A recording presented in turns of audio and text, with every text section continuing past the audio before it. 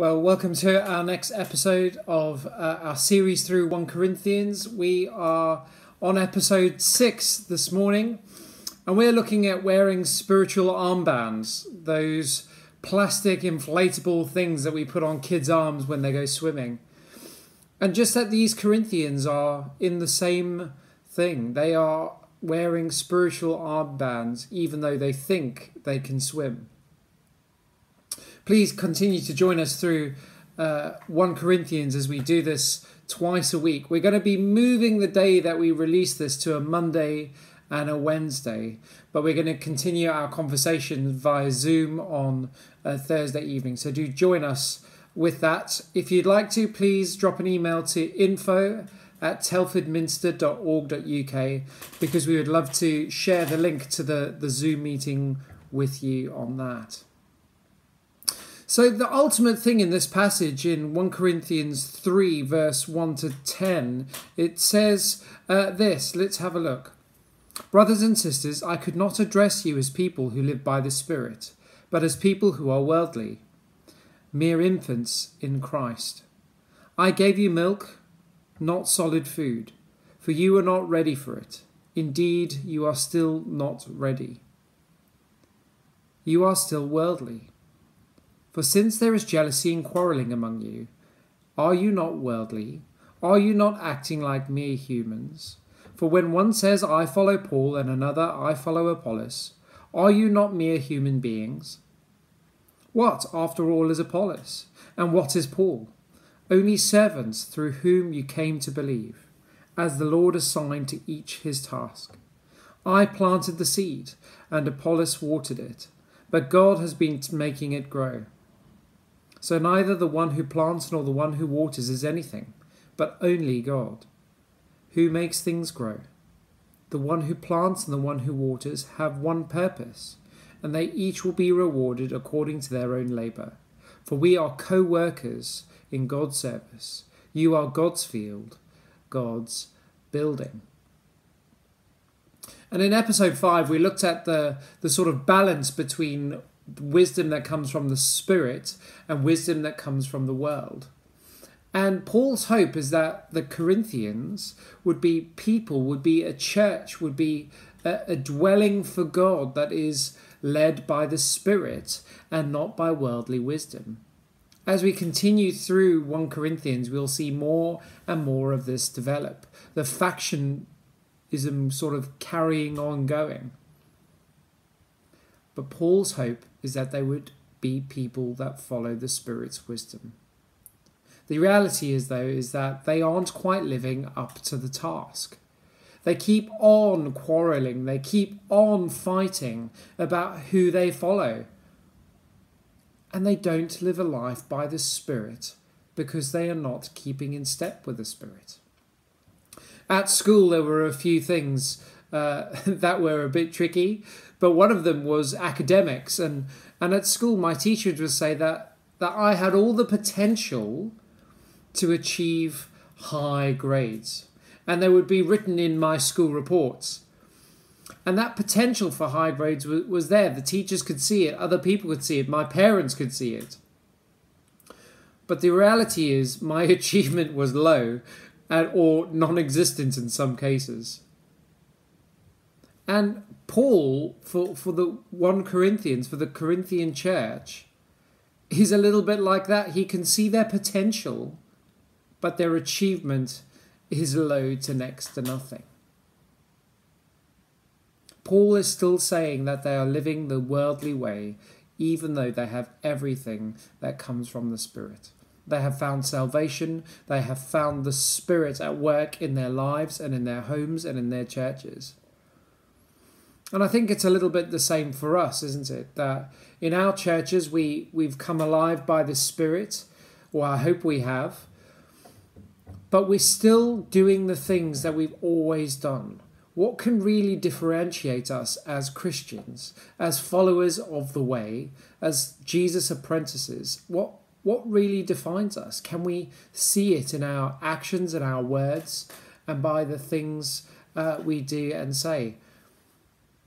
And Paul here is saying that the Corinthian church are still infants. that he wants to feed them something of substance, meat, but he's having to feed them milk and continue to feed the milk because they still haven't got it. A friend of ours has very recently in this week had a baby, and you can't feed a baby steak. It just would not work. So you feed a baby milk. But if a baby was always continuing to have milk and growing up and as a 4 or 5-year-old still having milk from its mother, or as a teenager having milk from the mother, it would be a terribly strange thing, wouldn't it? You have to grow up and you have to eat things that are substantial in line with how old you are. And here Paul is wanting them to have something substantial, but they are not rising up to the task. We're like that too. What have we got? What have we received from Christ? What are the things we are doing and saying? What do we really believe by doing and saying the actions that we do? Jesus says that you'll know a tree by its fruits. Well, what are our fruits? In this time in our lives, what are the fruits we're beginning to bear? Are we overwhelmed with worry and concern? Well, what does that say about our relationship with Jesus? What is the wisdom that we're sharing online or in other ways with our family and friends? Is that of worldly wisdom or is that of godly wisdom? And what about our churches? Are we fighting over who's watching our various social media things? Who's joining in with our churches? Are we concerned about who's going where? Are we actually eating spiritual meat, or are we on, in Paul's words, still on spiritual milk? Well, what's the main issue with the Corinthian church that makes Paul say that? Well, firstly, it's the jealousy and quarrelling that's going on amongst them. I follow Paul or I follow Apollos. It's the same thing that we've been tracking all the way through from 1 Corinthians now into 1 Corinthians 1 into 1 Corinthians 3. They've been saying how spiritual they really are, but not showing it at all. They're showing their worldly side by the quarrelling and the jealousy that's going on. Well, what does a worldly side look like? Well, we can look at that in Galatians 5. But remember, Paul has called to them and called them right at the beginning of 1 Corinthians chapter 1 to the brothers and sisters, to the church of God in Corinth, to those sanctified in Jesus Christ and called to be his holy people. Well, they're not behaving as sanctified and holy people. Sanctified, washed, made clean with what God has done with them, and holy, set apart for his purposes in Corinth. They are still arguing about all of that stuff, and they still look like ordinary Corinthians who don't know Jesus. Do you not walk like Corinthians? Do you not walk like normal human beings? It's actually translated as in the Greek. You are no different to the people who surround you. My hope is that we as a church will be different to the people that are just around us. That we have hope, that we have future, that we have a trajectory that's going along Jesus' way rather than just our own way. They're still arguing in Corinthians about Apollos and Paul, that they are just servants to whom they came to believe. Paul and Apollos introduced them to Jesus. I wonder who introduced you to Jesus. Maybe have a moment and think about that. Are you thankful for them? Have you ever shared with them how thankful you are? But remember, it's not just their work. It's the work of God in us. God makes the seed grow, not the person who introduced you to him.